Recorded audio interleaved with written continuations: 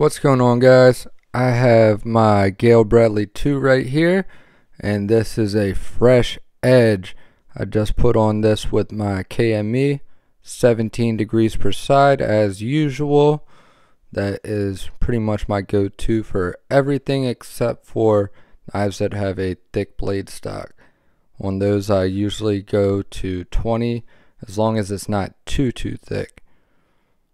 But I did this one just to the 1500 grit KME Gold Series Diamond Stone. So it's a semi-polished. I think I might have hit it with the 10 micron Columbia Gorge Stoneworks. So we might be looking at around 2000 grit finish on this edge.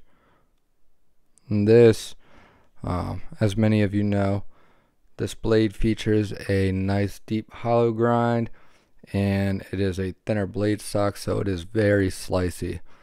And I just wanted to test this out for the first time with you guys. So let's see. My test medium, I'm going to be push cutting. This is some Smoky Mountain Knife Works catalog paper, very thin.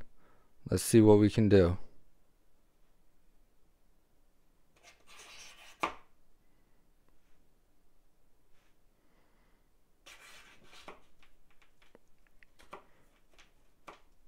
Almost lost it. Alright, let's be careful on this one. I usually knock over the last one.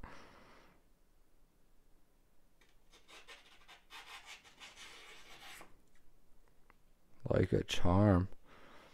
Shouldn't be too much of a surprise, being that this knife is, known for its cutting performance. Excellent blade design, excellent blade geometry.